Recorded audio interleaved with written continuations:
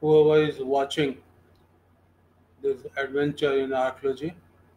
Myself is Dr. Prakash Sinha from Allahabad University. I am trying to understand the prehistoric life through different techniques, using different methods and research designs. Whatever I learned so far as the question of use wear or microware analysis is concerned, or in broader sense, the functional analysis, I would like to share with you. And therefore, I propose the topic for my today's talk is why study microware attributes, or why scan microware attributes. What we mean by the microware. These are some puzzling problems, and especially what I would like to deliver today or discuss with you or share with you different approaches to the functional analysis or microwave analysis, procedure of microwave analysis, limitations of microwave analysis, microwave analysis, one case study, and why scan microwave attributes and its applications. So these are some 4 or 5 points on which I would like to focus today. Now the basic question is who I am. Who am I? Just a stone piece, or we have some symbols hidden in it? If symbols are hidden, then how to retrieve them? That is the basic problem. As you can see, I don't know how much picture is clear, but I think that at least you will get some idea. This is one handex. Handex, why a handex? Because the archaeologist called such pieces as a handex. As my parents gave me a name, Prakash. When everybody, most of the students who came to my classes, they must have realized that there is no light in me, only darkness, because still I am understanding the problems of prehistory. But my parents gave me the name. But similarly, in archaeology, archaeologists give different names to different objects. Sometimes on the basis of their present knowledge, and sometimes on just morphological features and analogy with certain objects known to them. Similarly, this picture is a handex. But what handex? What it suggests to us? If I say this is a chopper, it means to us a lot. If I say it is a sword, it means to lot. But unless until we know the function of this piece, it will be very difficult to know the activities that would have been carried out by this type of pieces. So that is the main problem in archaeology, not only in the prehistory but also in proto-historical archaeology also.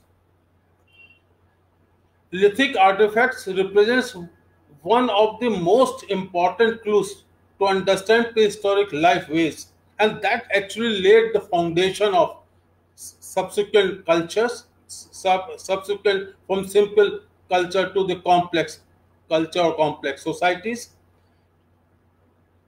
behavioral development and cognitive process that would have led to the development of cognitive ecosystem, because man was not is living in a natural, only in a natural environment, but he lives in an environment created by him or by the society. And therefore I coined this term the cognitive ecosystem or cognitive ecology or cognitive environment. One of the most basis of typology, technique, and statistical analysis, archaeologists have been classifying the contents of the archaeological sites, assemblages, and attributing them to archaeological cultures. So this is the background on which we classify archaeological cultures. However, one of the goal of the archaeological studies is to know the systematic context or dynamic context of the archaeological context or the dead context. That hardly possible unless until we know the function. And knowing the function of the artifacts is very, very important because without knowing them, it will be very difficult what type of the activities were going on at the sites or in archaeological landscape. There is always some meaning behind normal human action, and to understand rationale behind his or her action, one should understand the process of culture construct through contextual archaeological evidence in time and space. This understanding may be achieved or accomplished through experimental archaeology, what I believe. So far, my experience is time. Now, there are certain issues one should keep in mind. Were all the lithic assemblies recovered in spatial and temporal dimensions products of equally skilled snappers? Were they made by all equally skilled manufacturers? Were there no learners? Without learners, how one generation can pass a knowledge to the other generation and the other generation? Were all the lithic artifacts intentionally made to meet some task, or sometimes accidentally they use some natural object? Does the development of human behavior unilateral and linear? But I believe that the development of human behavior is not unilateral, rather multi-structural, multilateral, and spiral in time and space. And that probably, when we think that it is a linear, unilateral, that creates a problem of periodization in archaeology or in history as well. At a more pragmatic level, it implies that there is some complex structural thinking process which links the possible visual patterns, which link the possible, which link the, indeed, until unless we are able to know the function of the tools, it will be very difficult, if not impossible, to construct the prehistoric economy and cognitive map of an archaeological period in the region.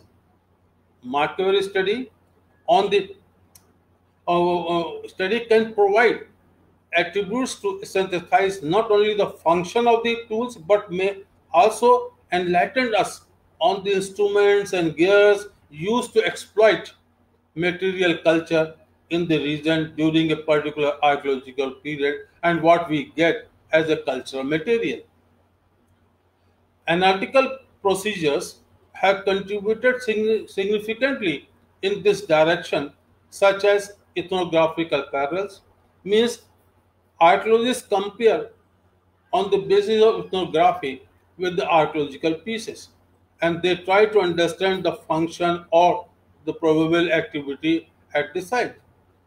Then there was another approach, that is edge damage pattern. The damage pattern on the edges, they compared it with the archaeological pieces, but they forget the, that in archaeological pieces it is very difficult to distinguish between the functional damages or damages caused because of the function or use and because of the tampering or other natural processes. Then there was a third stage, that was a edge angle. They started measuring the edge angle, but this again proved to be not satisfactory because when we use one artifact, its angles keep on changing. And what archaeologists get? We get the residue or used artifact. And then we measure the angle, which hardly suggests what would have been the actual angle at the beginning of the use. Then comes the kinetic movement of the tools, the motion or direction of the tools that help us whether the tools would have been used as a saw or cutting tools or chopping tools, but not beyond that. Then comes the Keeler's important work after Semnau's work of kinetic movement, that is the high and low power microscopy. And here we use two types of the microscope. When we magnify, when we observe objects under 100 or below 100 magnification, we say low power microscopy, and above 100, we say the high power microscopy. And with the help of this, the killer got success in identifying the polishes of the worked material. And that is a very important contribution after Seminol's kinetic movements or striations marks or age damage pattern. Then comes the image processing technique, the application of the computer in archaeology to understand, to distinguish different types of the polishes or different types of the striations marks. And nowadays, what we follow is a multi-dimensional approach. We follow all these attributes, all this type of the approaches, and then we draw some conclusion about the function of the tools. Recently, or say two or more, a little more than 2 decades, from 2 decades, the people have now started observing or analyzing the residue on the edges of the tools. And with the help of that, they try to figure out the function of the tools. And that I will discuss later. What are the aims of the markoware studies? The aim of the markoware study is to reconstruct as completely as possible the primary economic activities and behavior of prehistoric groups. Following a systematic procedure of microanalysis, scholars have not only inferred the function of the lithic tools but also about the economic, cognition, and cognitive ecosystem of an archaeological landscape. So, the function analysis is not only limited to up to the function of the one single object or objects, but also about to reconstruct the cognitive cognition of the people and cognitive the ecosystem of that time. The microscopic study of wear pattern on humanly made artifacts is a microwear analysis. These wears may be due to various factors, such as alteration in the course of manufacturing artifacts. When we manufacture artifacts, sometimes we rub the edges or the platform, and sometimes when we hit a stone with a hammer, it slips and that smash the surface of the artifact, and that creates some changes, some abrasion, some striation marks on the stone tools. So we have to identify that wear also, and what is not commonly known as technical wears, and what the newcomer call it spontaneous retouch. Then alteration due to use, that is use where we are interested and we want to identify use wear attributes out of the natural wears. And the third is the wear or alteration caused because of the natural agencies like the soil movement, trampling marks, and all this creates some wear and tear on the surfaces of the tools, and that we have to distinguish from the use wear. And then only we can say that, well, this is the use wear, and therefore this would have been the function of the tools. It would be therefore better to designate such microscopic study as a microanalysis instead of generally used term lithic use wear analysis. Now, how to identify different wears patterns like natural wear, use wear, and use wear, natural wear, and this technical wears. So the way is the experiment develop experimental catalog, and in that experimental catalog we have to keep in mind to generate natural wears. Then when you manufacture artifacts, when you replicate artifacts, plates, blades, or shaped tools, then you observe them under the microscope and record all the changes made in the process of manufacturing such tools. Such attributes will be classified in our record as a technical wears.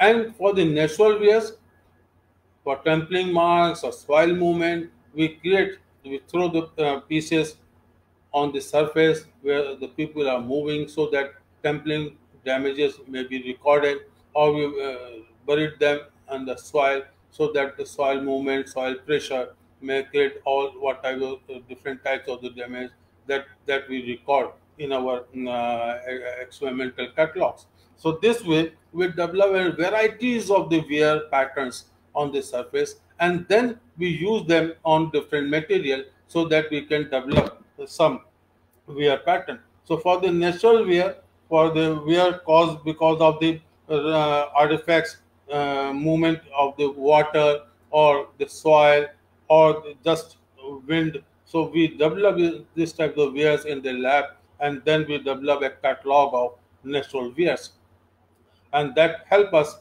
in distinguishing such wears from the used wears. The now the experimental, first we collect the raw material, we bring the raw material, then we manufacture artifacts and we record the changes, smashing because of the hammer, or just to change the platform angle, we remove certain flakes, and that also creates a wear pattern or abrasion on the surface of the tools.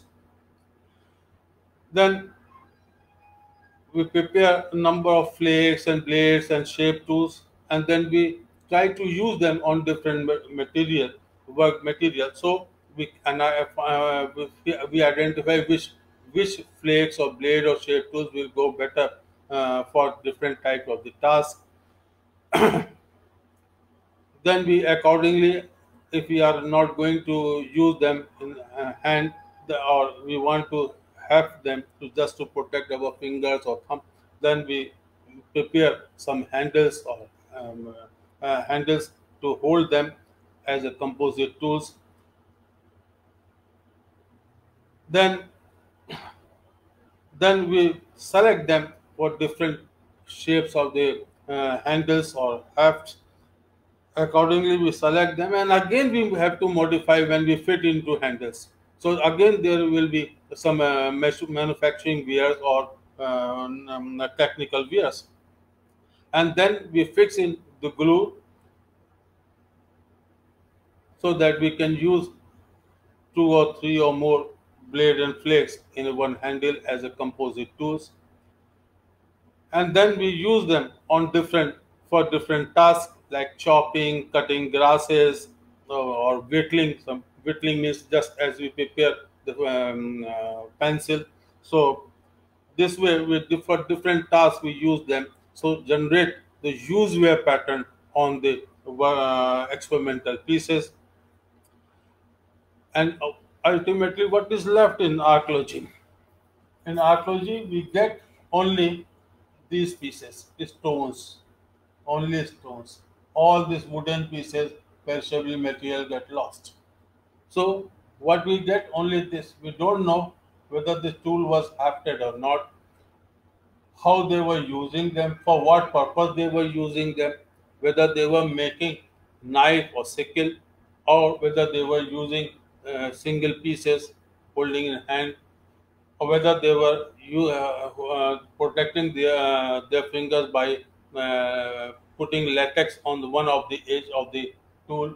So all these features we can understand through the microwave analysis. And this whole process, what you saw just now, is commonly known as nowadays is a chain repair.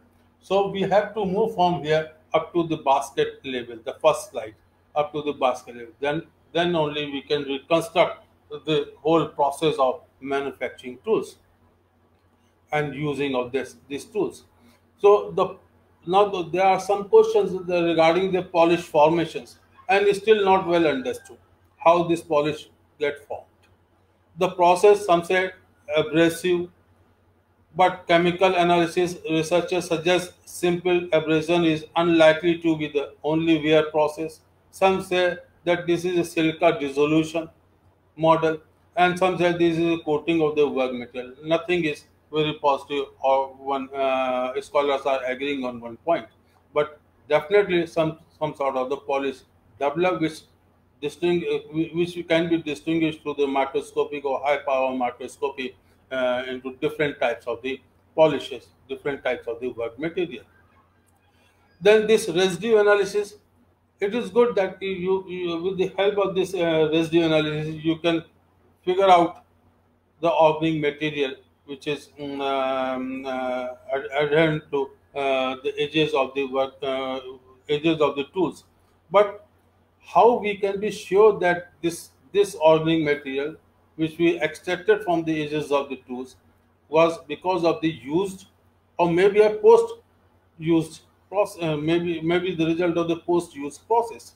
Moreover, even if we worked out and we realize that okay, whatever we extracted organic material is because of the use wear, then the question is only we will be able to know the work material, but we don't know whether they how they process that work material, because the processing of that work material will again tell us more about the behavior of the human beings. And therefore, again, if you look at the literature, we'll find the residue analysis.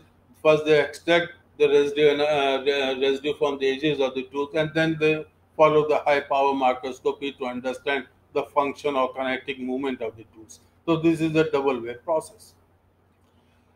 Then I developed one technique. Actually, this was in 1978. Strauss and Walker developed this technique of replica. Replica, like what the dentists use to replicate the dentation. The same chemical was used to replicate it. And now I got some success, especially for the quartzite and quartz material, which are not good for the microscopic study. And if we replicate the edges of the, say for example, the hand axe or cleaver, and then we observe under the microscope, then we can say something more about the functions of the quartzite tools also. So this is also one of the method which is still in a developing process, so that we can go up to the reliability of 70 to 80%. Then microwave study can provide attributes to synthesize not only the function of the tools, but may also enlighten us on the instruments and gears used to exploit material culture in the region during a particular archaeological period. Say, just for example, how the handles, whether they use the tools in handheld, or they hafted them, or they protected the finger by placing the latex on the one edge, or short handle, long handle, because all these different types of straight handle or sickle type shape handle, all changes the microwave attributes.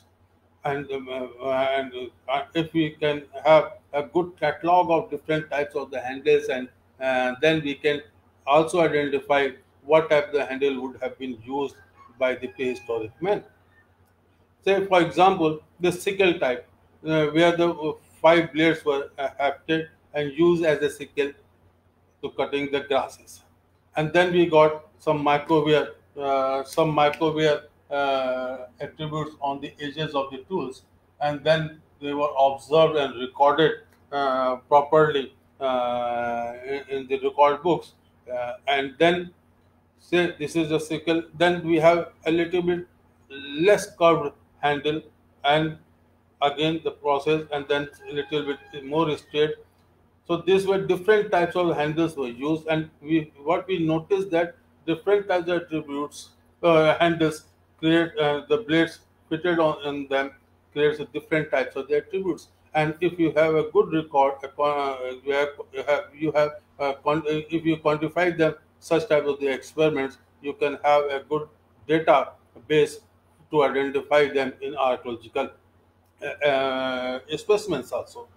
So this you can record properly, and say for the long blade, a single blade, just for whittling, a single blade used just to protect the finger, and just a single blade without using any type of the latex, use free handheld.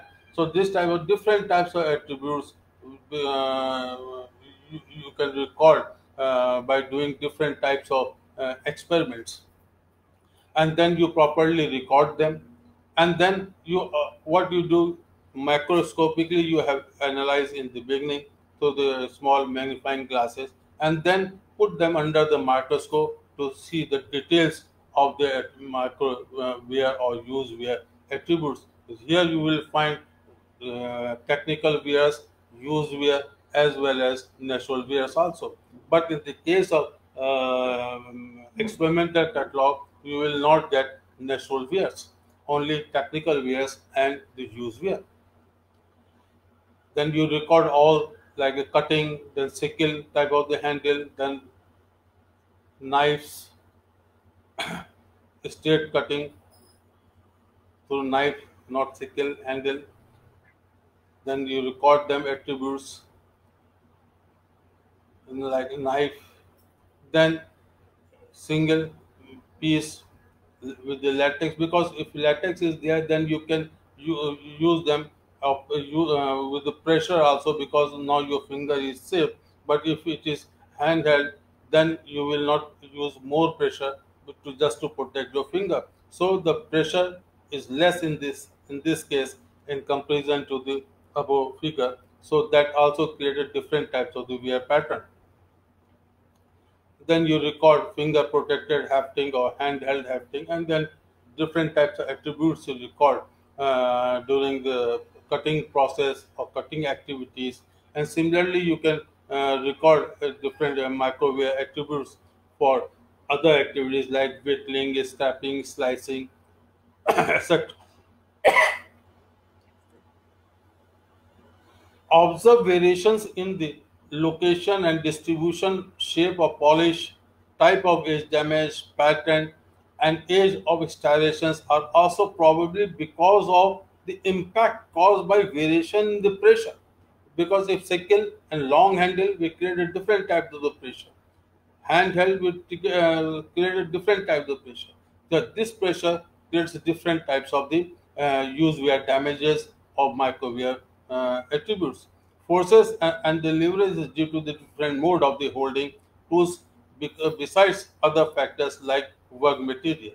The work material will definitely play important. Hard material, soft material will create a different type of the edge damage pattern, and striation marks, as well as the polish. But the lever, the hafting or composite tool, that also will create a different types of the pattern. Location and age damage pattern, striation marks, and the distribution of the polishes of the worked material may reveal regions of various tactics of holding tools and their adaptation and development in spatial and temporal dimensions. So why we have different types of variation? Why this one side, at one side we have higher frequency of one type of the tool in comparison to the other sides in the same region or in different region. Retrieving such attributes may help us in developing models to reconstruct subsistence strategies and economy of the prehistoric people in the time and space, to understand the process of transforming material culture into cultural material, what we recovered in the archaeological explorations and excavation, and cognition behind temporal and spatial modification in instruments and gears, since each generation is the prototype for the next generation. So this way, this knowledge keep on going from one generation to other generation, and in between, the innovations by individuals creates changes in the technology as well as the social system. These are the some unused pieces without having no polish on the edges of the tools, no polish on the edges of the tools. Now, in the case of the plant polishes, the Keele got success in identifying hard plants and soft plants.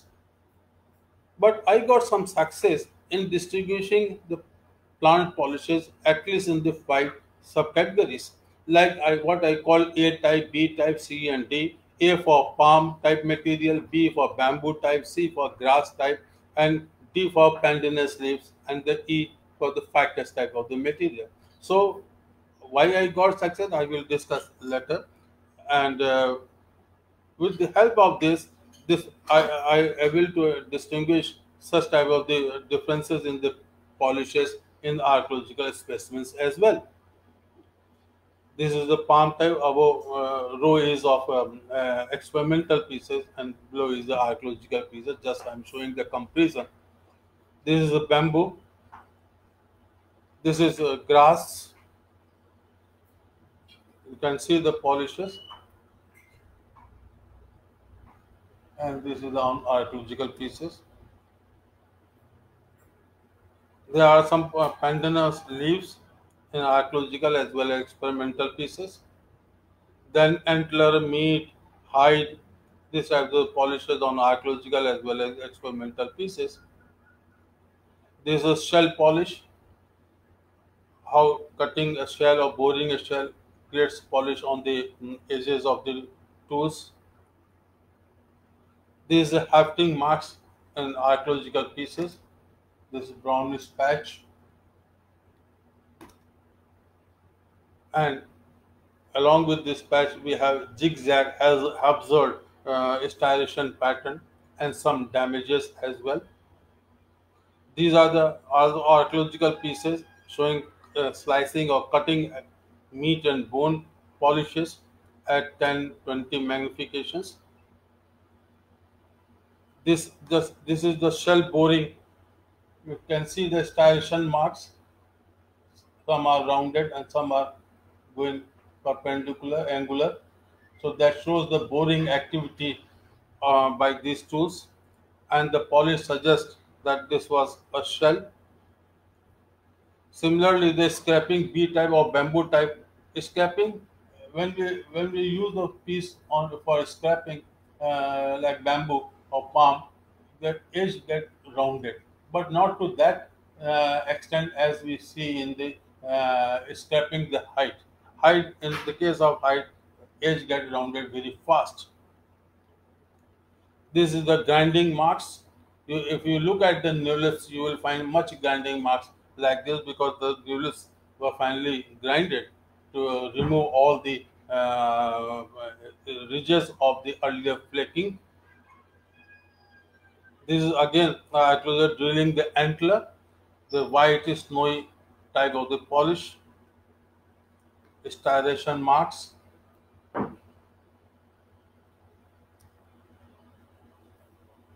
Then this is height. Just you see the rounding of the edge. Edge is almost round or blunt. So these are the some examples from the archaeological pieces. This is my just lab. It has been suggested that all materials, the scholars are of the view that all materials produce the same some polish during the early stages of tool use, and then as work progresses, the polishes develop separately through overlapping dust occur, and consequently a model of polish development as a continuum has been adopted. Hence, the multi-dimensional approach to use wear analysis is required. So, what we will say that when we start using a piece on different work material, then initially the polish are different, but at the end the polish seems appear similar. So that is the problem why people fail to distinguish between different types of the polishes. But what I feel that this is not because of there is no microtopographic differences in different polishes, but because of our technique, because intensity of light in especially in the high power, because with the help of high power microscopy only you can identify the polishes. So intensity of the light varies with the magnification in both in reflected and transmitted light observations or microscopes. At higher magnification, it's difficult for human eyes to distinguish polishes, and that is the problem. That is why the artists fail to distinguish after a certain time when they magnify the magnifications. Proposed, therefore, I propose to record observation of micro topography at each magnification. Say, for example, 5x, 10x, 20 times, and then 40 times. and then you will find the changes, and then you can distinguish the polish. One, and this is the way why I got success in distinguishing the plant polishes into at least so far the five types of the polishes: A, B, C, D, and E, F. One may resolve the issue of continuum and may be able to distinguish used polishes. The main problem with the high power microscopy, microwave analysis, is that the description of the distinctive polishes are subjective. Say, for example, I call this polish as this appears like a snow. Some said it is a hillock type, or some said it is a fluid snow, or creamy, or greasy, or pitted surface, and therefore this nomenclature varies from the analyst to analyst, and that creates problem when we wish to compare the material. So that, and therefore it is very difficult for an independent worker to use earlier workers' work. Therefore, the problem before us is how to minimize this type of the problem or subjective problem. What at present I am, with the help of my friend Professor Ashish Khare of Computer and Electronics Department of University of Allahabad, are trying to develop a new method using artificial computer skill, with the help of the support vector machine and MATLAB algorithms, to distinguish this type of the polishes on the basis of the photographs taken by the high power microscopy, so that we can minimize the subjectivity and we can give a scientific or mathematical nomenclature to this type of the polish. As you can see that this is grass cutting polish. This is microscopic photograph, and here is what we developed through this technique of this method, support vector machine and MATLAB algorithms.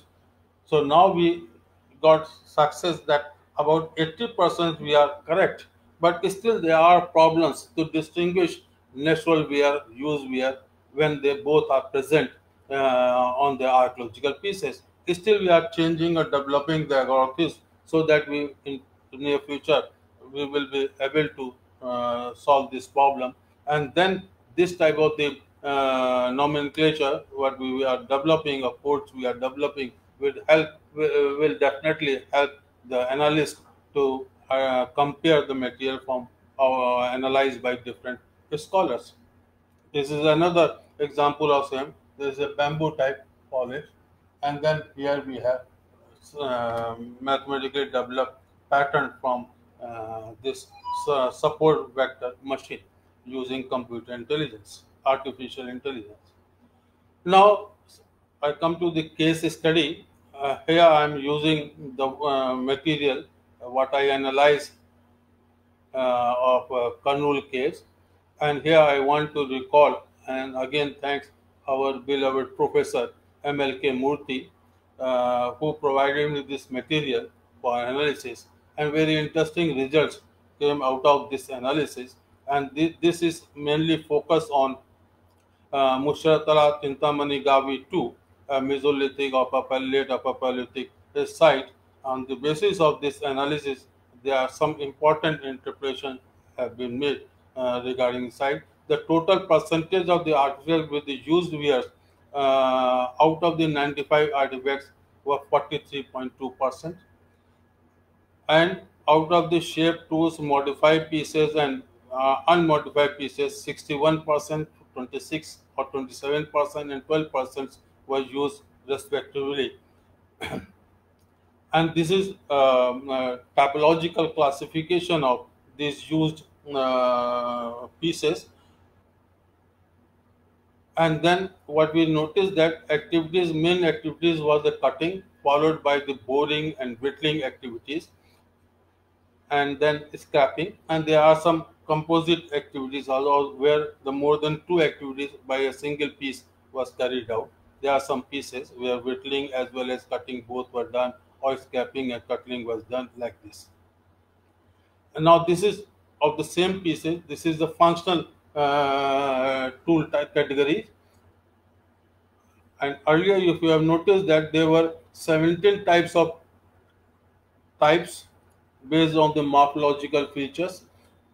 Now, after function analysis, only 7 types are there: borer, whittling, scrapers, cutting and whittling, cutting and chopping, slicing, and cutting. So these are the functional categories of the same pieces.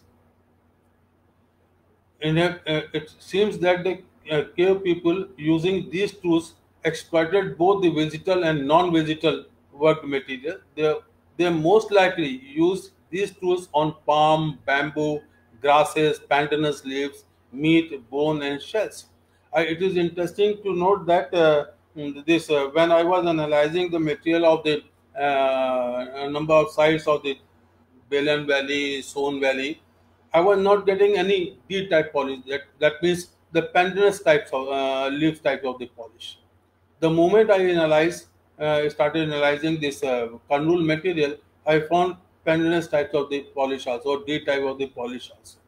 And then I saw the literature and I found that this type of plants are present in that region, and therefore that's again support my identification that it means that there is definitely a topographic differences between different polishes, and my identification to some certain level of the confidence are correct that the pendulous types of the polishes are present in the case of the kernel material. And then we found meat, bone, and shell type of the polishes on these pieces. These are some archaeological pieces of the kernel with the uh, we use your attributes, and there's a truncated and back blade with a type of the palm cutting type of the polishes are there. Then they are at 100 magnification, and below is a 200 magnifications. Similarly, here we have parquire, boring, bamboo, striation marks suggest the boring activity.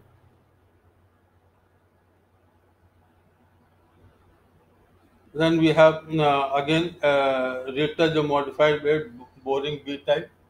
Here we have striation marks.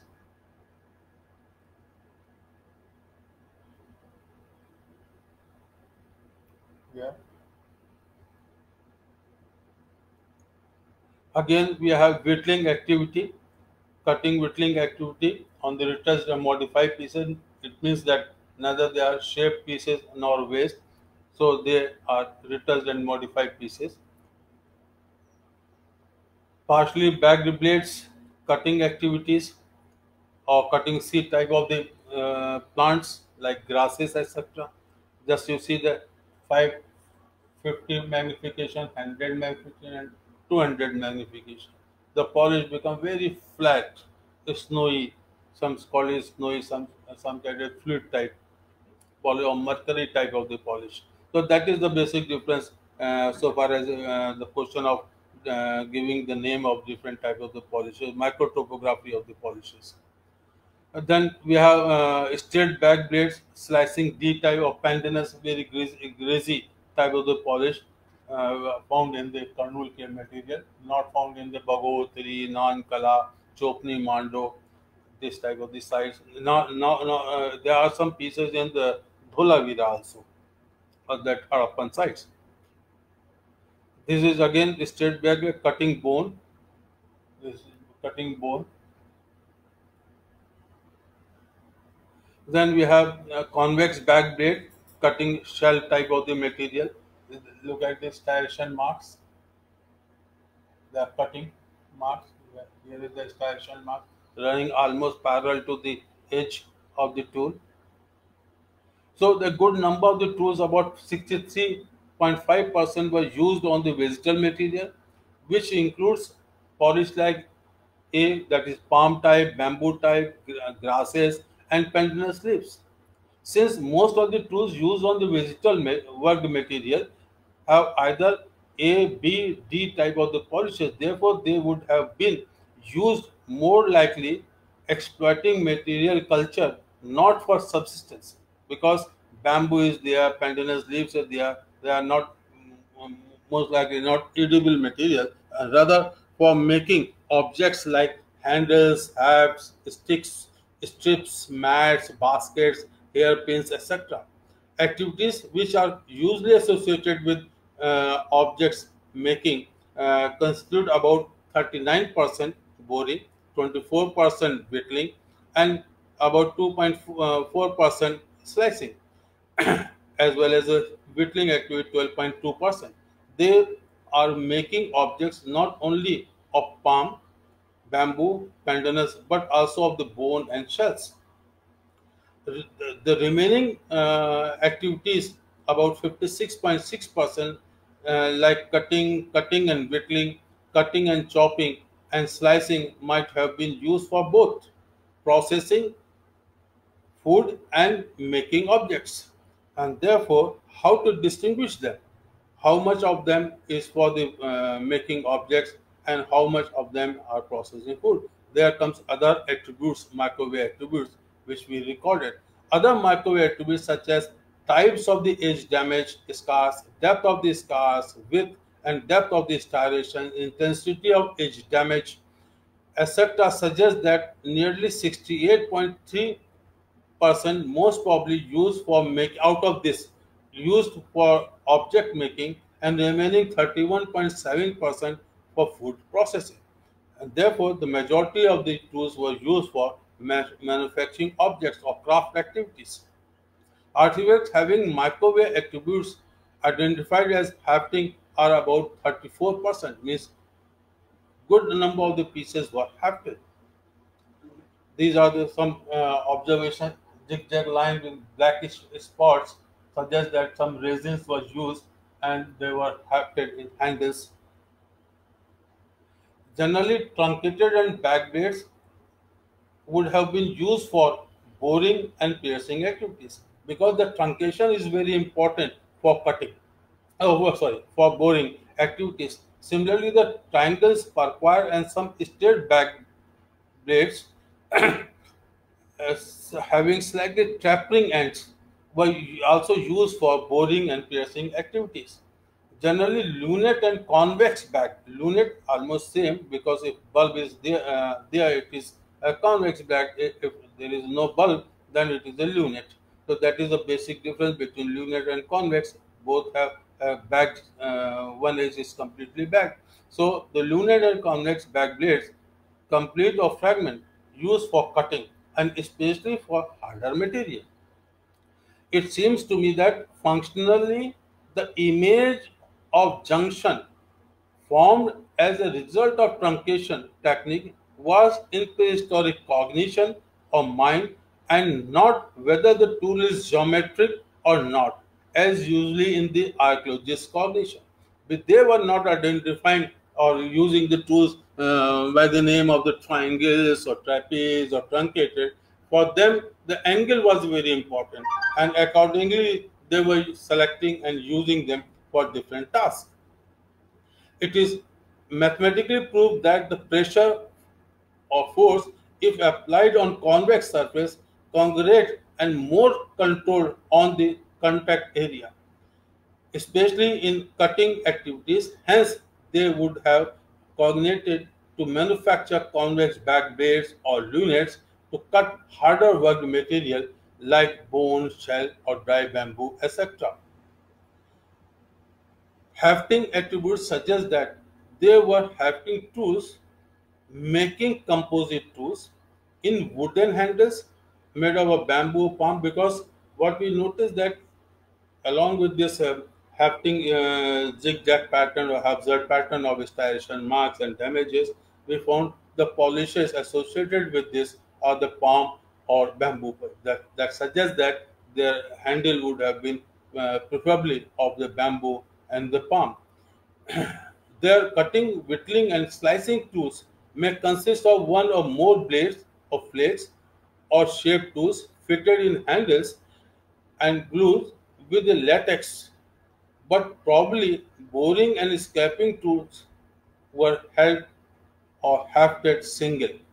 To protect fingers, if handheld, they would have been covering holding sides with the glue or latex. So this is perhaps would have been the case in the so far as those pieces which were used for different activities are concerned, whether they were hafted in different types of the shapes of the handles. Here are some technical marks also. This hammer, smash of the hammer, and that hammer is of antler, not stone. So this polish suggests that they were using antler or soft hammer to manufacture tools. But the problem here is the technical wear object clearly suggests that they were applying both types of the hammer stones as well as antler. No trace of antler or hide polishes on examined artifacts, even when evidence suggests that tools were made by antlers as well as and are present in the exposed assemblage at the site need to be reinvestigated. Because why we are not getting the polishes of the tools? And that suggests that we have to re-investigate the whole process, or more artifacts should be observed. Does this suggest, or it may be the other reasons also, does this suggest that it make antler tools and the processing hide some other technique was practiced, or such activities were done at some other site or other place, other location, maybe because of the economical and social importance and protecting secrecy of the technology, because preparation or hide would have been a technique, different technique. Similarly, making tools out of antler would have been a different technique, and antler would have been a very costly item, and therefore they would have been hiding this technique, and therefore they would have selected some place close to, maybe close to their habitational area, but at different place. Therefore, we are not getting them in archaeological or in the caves of which the material has been analyzed. They were making objects on bones and shells, along with the plants like handles for composite tools like sickles, knife handles for borers, spoke, shapes, baskets, pins, spears, bows and arrows, mats, different types of the traps, etc. Why different types? Because ethnographic evidence, as reported by Professor Murthy, late Professor Murthy, suggests that Yarukulas and Beas tribes use a variety of the hunting gears like net traps, spiral traps, gravity traps, and multiple loose traps.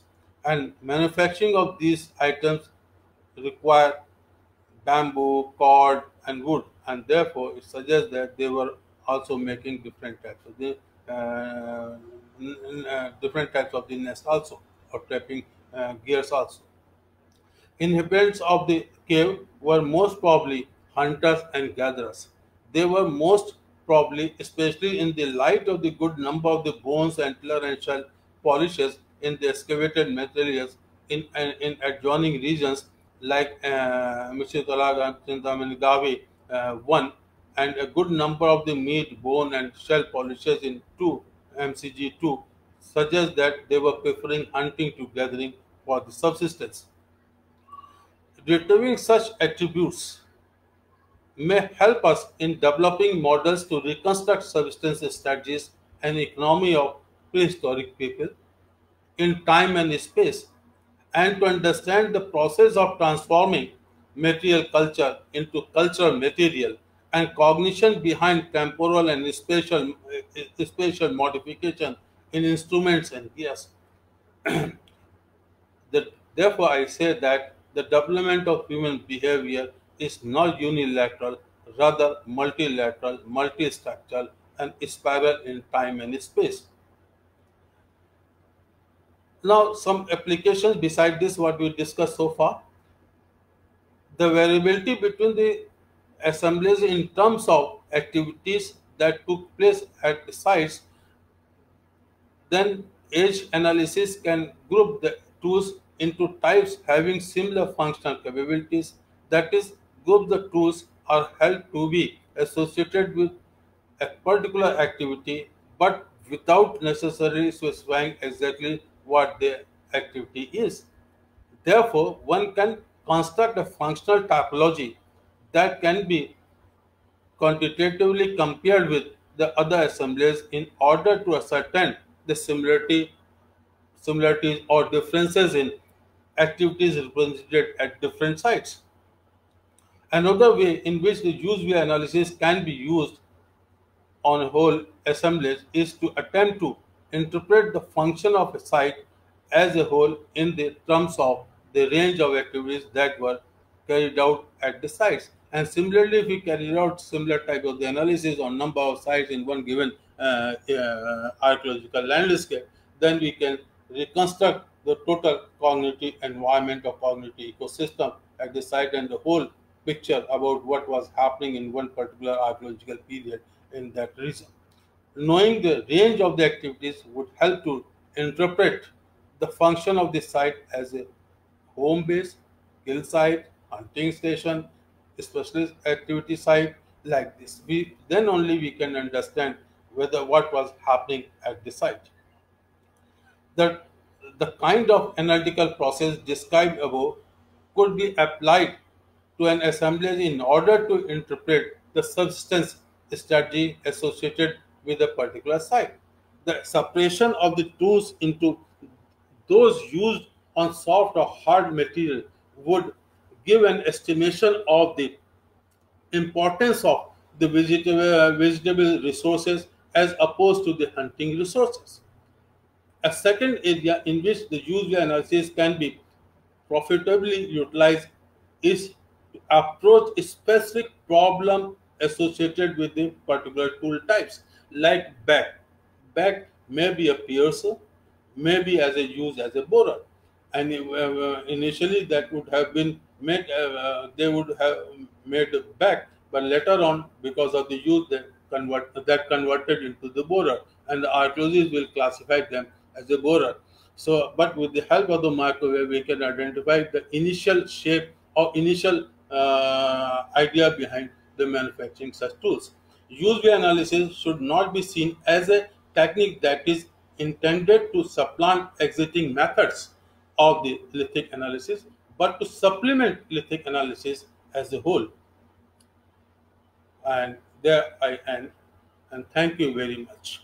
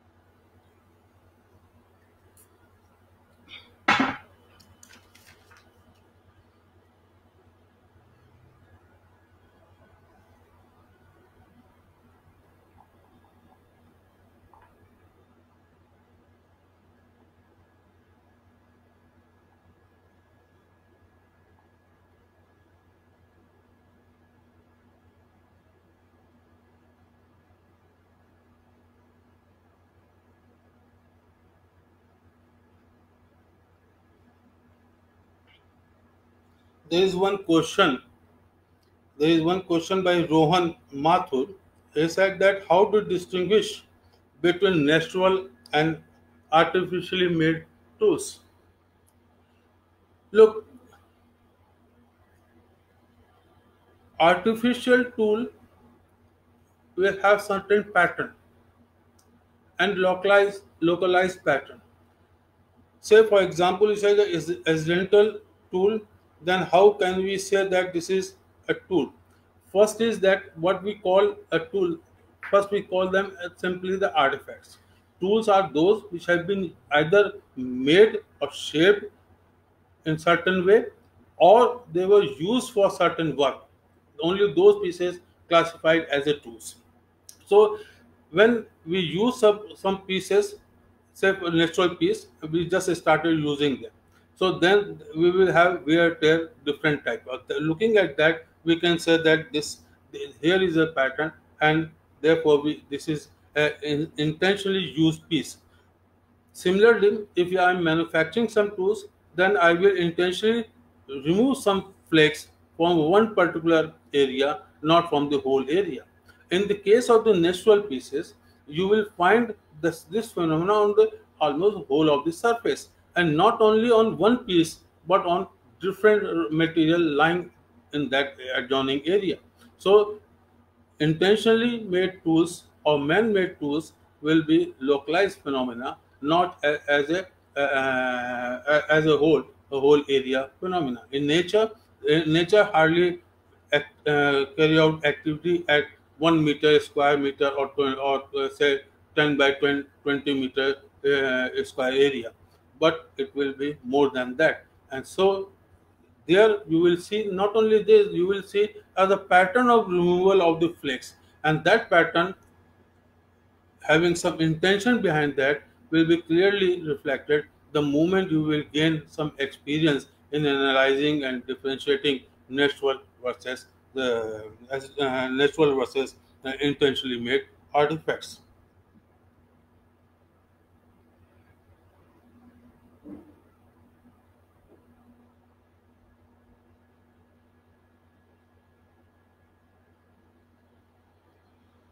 Well, Pragya Pandey, your question is if the tool is used for more than one activity, how we will distinguish you suggested activities like cutting and whittling. It depends upon if it will be very easy for the analyst to distinguish whittling and cutting if they were carried out on different edges. But say for example, if they were carried out on one edge only, maybe initially they started with the cutting and then they started whittling activity. This you can get by analyzing the striation marks and the formation, polish formation.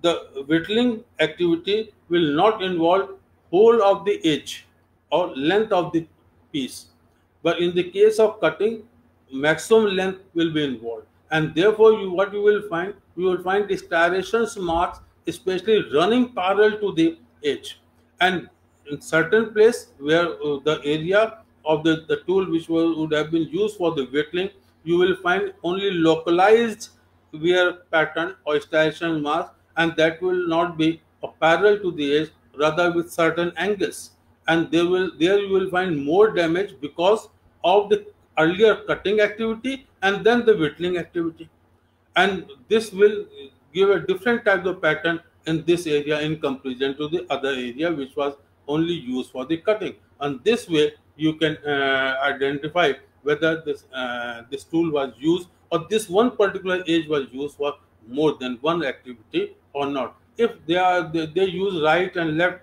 for separate activity, it is very easy to distinguish. Only the problem will be when the same edge was used for two or more than one activity.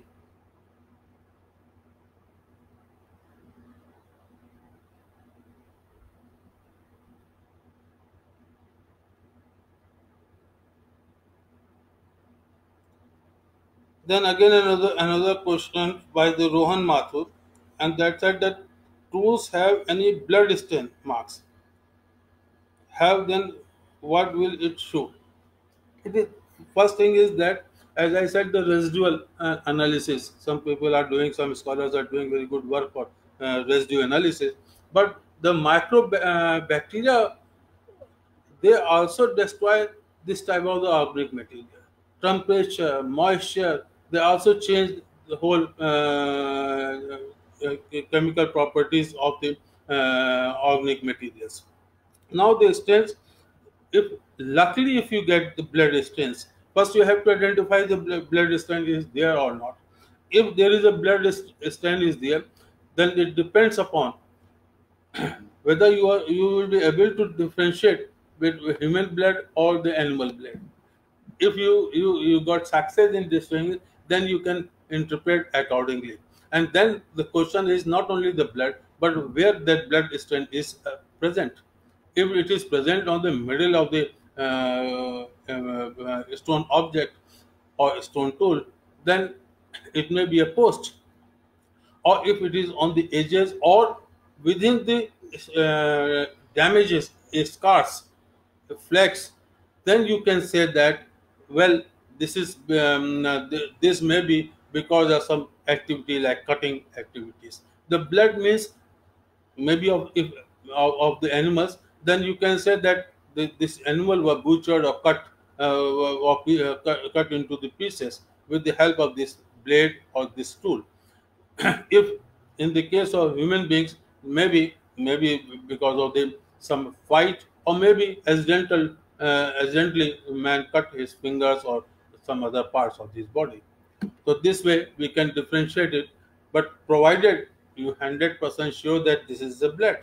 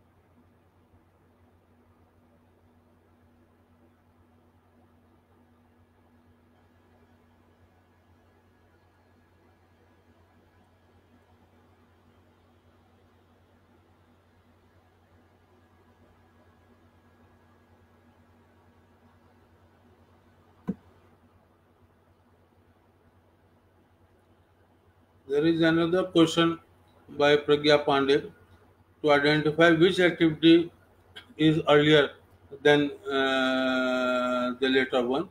Your striation marks and damage pattern will tell what is in last on the surface top of the edges of the tools or surface of the working edge will be the later, and the earlier one will be other one will be the earlier one. Because last, if you say, for example, if you are getting parallel striation overlapping the angular striations, then you can say that whittling was done first and then cutting. And reverse is the case, then you can say cutting was done first and whittling is later.